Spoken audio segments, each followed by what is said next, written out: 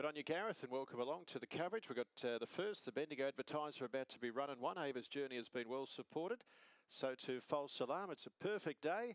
12 races here, and we're about to see them go. Good luck at Bendigo today. A Tier 3 maiden. Green light and lure, they're set.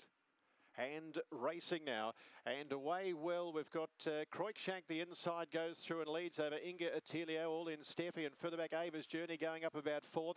Out wider then Riptide Buddy as Ava's Journey went off the track. Diversify went by. Champ Duran a long way back, and all this trouble at the end. False Alarm got into bother with a few others. They turn for home. It's Inga Attilio on the outside of Croikshank. All in Steffi's coming through in the middle. It's Croikshank who comes home the best. Beats Inga Attilio, followed by All in Steffi, Diversify, and then came Ava's Journey. Behind those then Riptide Buddy, and towards the end False Alarm and Champ Duran. There was trouble off the far side. It's tailed out the back.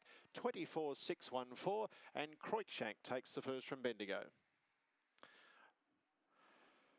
2, 8, 1, 5, 674, 1172, 1289 the run home. 24.614 is the overall time. It's 2 lengths by 1 1/4, and Croikshank has gone through. There was trouble off the far side.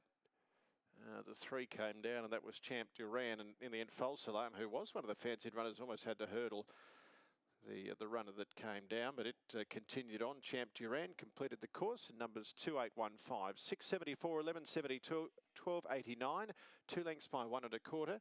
And the winner, Croikshank, for